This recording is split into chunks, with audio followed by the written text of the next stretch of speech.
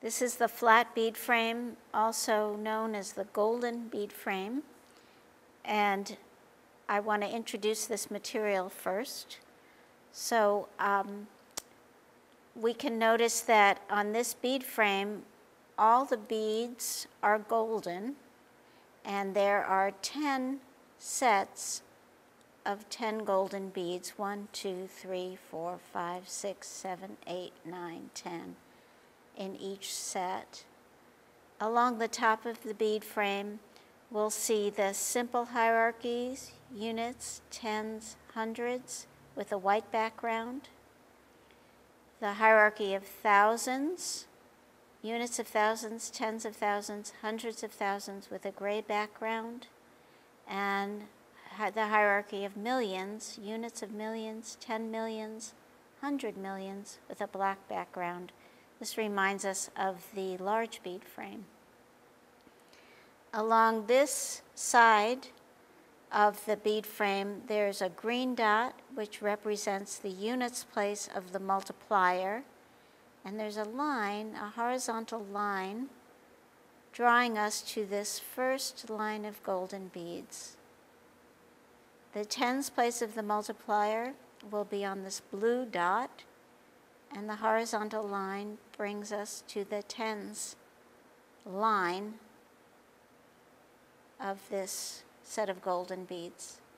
The hundreds place of the multiplier to the hundreds place of the multiplicand. And the thousands place of the multiplier is on a green dot, and that multiplication starts to be recorded here. The other thing to notice about this bead frame is that along the bottom line, the bottom part of the frame, there are a series of red zeros. And what this bead frame will do will help us move towards more abstract multiplication. The one other thing I want to show you is how I would record a multiplicand that I'll be doing on this bead frame. So I have a special strip that I'm going to use to record my Multiplicand 1345. I always record my Multiplicand starting with the units place. So 5 in the units place, 4 tens, 3 hundreds.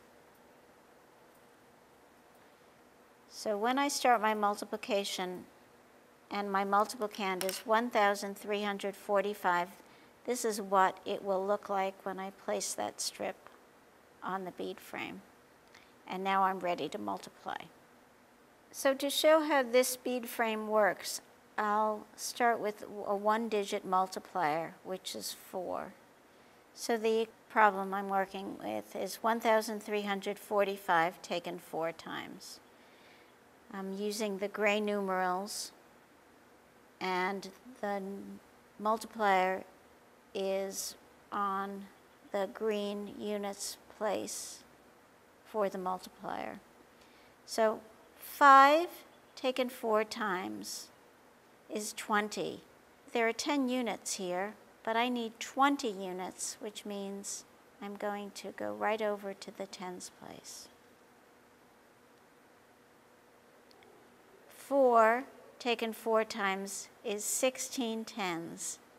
16 tens means 6 tens, 1 in the hundreds place. 3 taken 4 times is 12 hundreds. 12 hundreds is recorded as 2 in the hundreds place, 1 in the thousands place. And now 1,000 taken 4 times, 1 taken 4 times is 4. And I read my product, 1345 taken 4 times, right here from the beads.